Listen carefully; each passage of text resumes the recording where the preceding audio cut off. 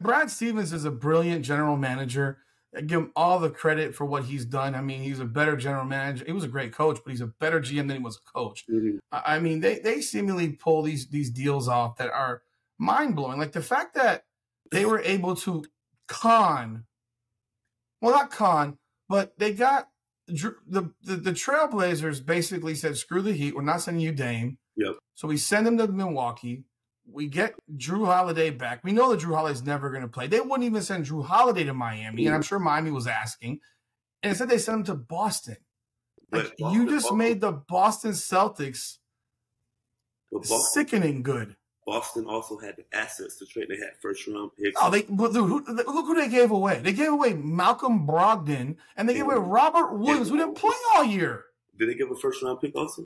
Who cares? I'm just saying, though. But I don't know. I don't remember. But they gave away Robert Williams, who was barely able to play the last 2 seasons for this list because he was always hurt. And Brogdon, who got hurt last year and who was kind of disappointing in the playoffs versus the Heat for them.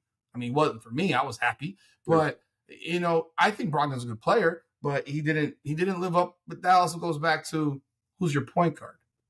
Brogdon's a point guard. And if you're taking the ball out of your point guard, this is why some of these teams, the way they play, like, you have a point guard for a reason. If you're playing the point guard and not letting him play point guard, you're kind of losing what you got with him, I would say. They got rid of Grant Williams' big mouth, sent him to Dallas, who sent him to Charlotte. You know, I mean, look, I think Boston had a great season. They deserved the championship. They won the championship. Congratulations to them. Number 18. As a kid growing up, as a Celtics fan, I'm so much more happy to see them with 18 and more than the Lakers because I grew up hating the Lakers. I still hate the Lakers.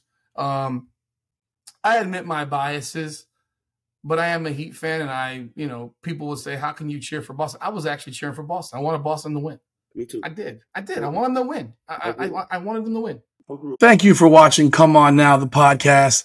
Please be sure to subscribe, like, comment, and ring that bell so you get up-to-the-minute updates when we publish new content. You can also find us on Facebook and Instagram at Come On Now Podcast and X and TikTok at Come On Now Pod. Thank you again for supporting this channel.